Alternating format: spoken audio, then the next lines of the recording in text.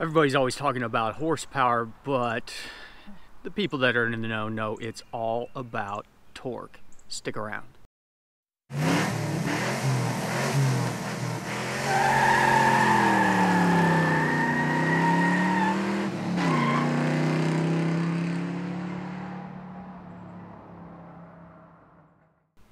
Hey everybody, welcome back to the garage driveway. Well, it's a beautiful day outside, so I thought, why not go ahead and take the camera out. Hopefully the color doesn't look like total crap out here, but we're talking today about torque tuning. And you know, we're not going to get into the tuning process. This is a very complicated thing to learn. Okay, maybe not learn. It is a complicated thing to understand. There's a lot going on whenever we do torque tuning, a lot of different moving parts in the background that we're unaware of. Think of it, if you know anything about what used to be torque management, this is torque management 2.0, or torque management on speed, crack, all kinds of other drugs. This is pissed off torque management. So beforehand, we basically had torque parameters in the vehicle that would limit certain things at different times of operation in the vehicle to protect components of the vehicle, such as the engine, transmission, driveline, you know, the whole thing as a package. So what they ended up doing was going into, from the torque management into basically the torque control system.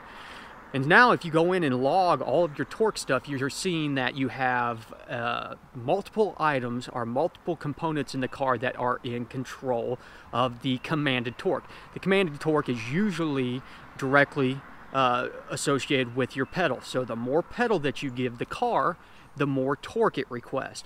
And so it requests a bunch of torque. The engine tries to match the requested torque.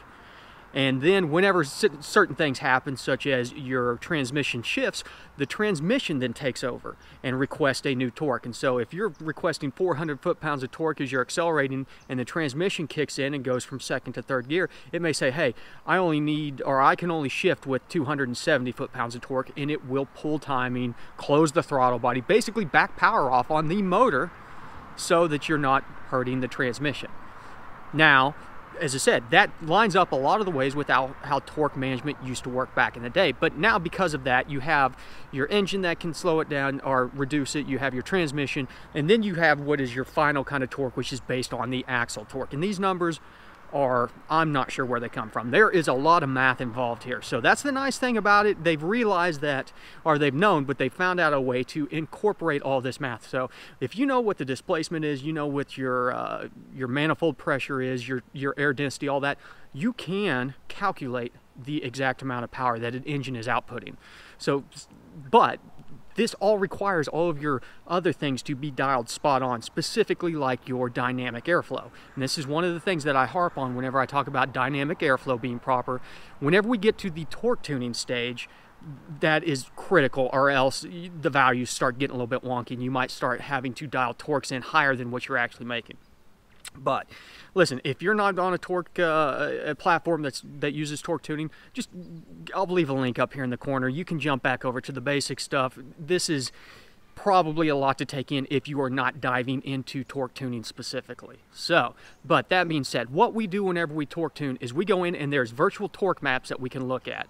And those torque maps should, throughout the RPM range or the power band or whatever you want to call it, should match what an actual torque curve for your vehicle would look like. But say it's a stock vehicle is only making 430 foot-pounds of torque, as we add modifications such as a supercharger or turbo or cams or, you know, all these things, we are then exceeding that initial torque curve that was developed in on the ECU. Whenever that happens, you'll see people run into issues like the throttle body closing on them because they may be accelerating and it feels like things stall out. That's because they've reached their peak torque that's dialed in on that curve. So you can do all of these mods, make 1,000 horsepower, but if your torque model is still off and your torque maps are still low, the engine itself will pull timing, pull fuel, shut the throttle body on you. It will kill your power, and it will only go up to, you know, what it's allowed to within these torque maps. Much like the dynamic airflow maps, this is all math. If you look at it, it is a bunch of jumbled numbers that don't make much sense, but somebody deciphered all of these numbers and then was able to map them out into a standard map format that we're used to tuning on. That being said, there is a lot of these, and they are broken up in different spark ranges and things like that. So whenever we make adjustments on these, we generally make kind of fast and loose adjustments down the whole scale of tables in hope for the best. Much like timing, you're probably better off having access to a dyno to dial this in, but I can tell you, you do have to do torque tuning on these modern vehicles, specifically these Gen 5 vehicles, if you want to make the most horsepower. And there's a lot of guys out there that have backgrounds in LSs and stuff like that that aren't getting into the torque tune stuff, and they're not being able to provide the most power. You see it all the time. If you jump over on the forums and stuff like that, you'll see guys talking about how their cars fall on their face past a certain RPM. Well, it's not past a certain RPM, it's past a certain foot-pounds of torque that the engine's starting to generate. Then we get into how torque management works on top of the torque tuning. And so basically, instead of having those values that directly affect the transmission and stuff like that, now we have factors. And so we can limit things with the factors, but honestly, what a lot of people have found out is that once the torque tune's dialed in, the torque management can basically be left alone. You're still gonna make a lot of power. You're not gonna pick up a lot of time or speed, as it were, by adjusting those torque management variations. Now, back in the day, like whenever I was running an 08 Corvette, you know, I shaved almost 0.7 of a second off the quarter-mile time just from adjusting torque management. So they were big in making the most power, making the vehicle the most efficient. Now, not so much, because it's all wrapped up into this torque model that the whole car operates on. So whenever we get into the tuning section of it, you're gonna see a lot of things. You've got a lot of PIDs. This video is gonna be a longer one than the rest of them, because I'm going to try and walk you through as many different things. And there are some decent references out there, but it gets very dense. You don't necessarily need to know all that information. I'm going to try and provide you just the information that you need to know whenever we start torque tuning to kind of dial in the different areas. And honestly, it's not that hard.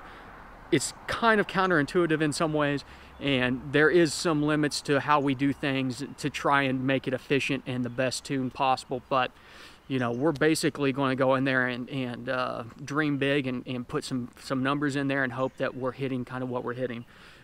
Ideally, you get this thing dialed in, you take it to a dyno, see what your actual torque curve looks like, and then you can adjust the map based on your torque curve, and it should be spot on.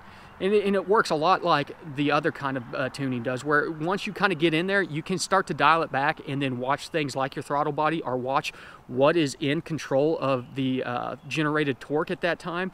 And if it's not always like on driver demand or something, we know that we are limiting it by something. So if we start limiting it on one thing or the other, we can then go in and make the adjustments to bump the torque back up.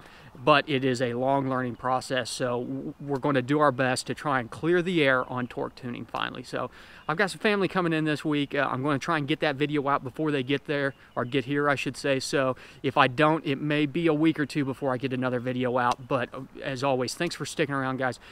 You know, hit that like button, subscribe if you're not already subscribed. Honestly, that helps out so much, and I really appreciate everybody that's already subscribed. We broke 1,000 recently. I want to keep on building up. So you know, the more people that we have watching this content, the more content I'm going to put out. But as always, thanks for stopping by the driveway.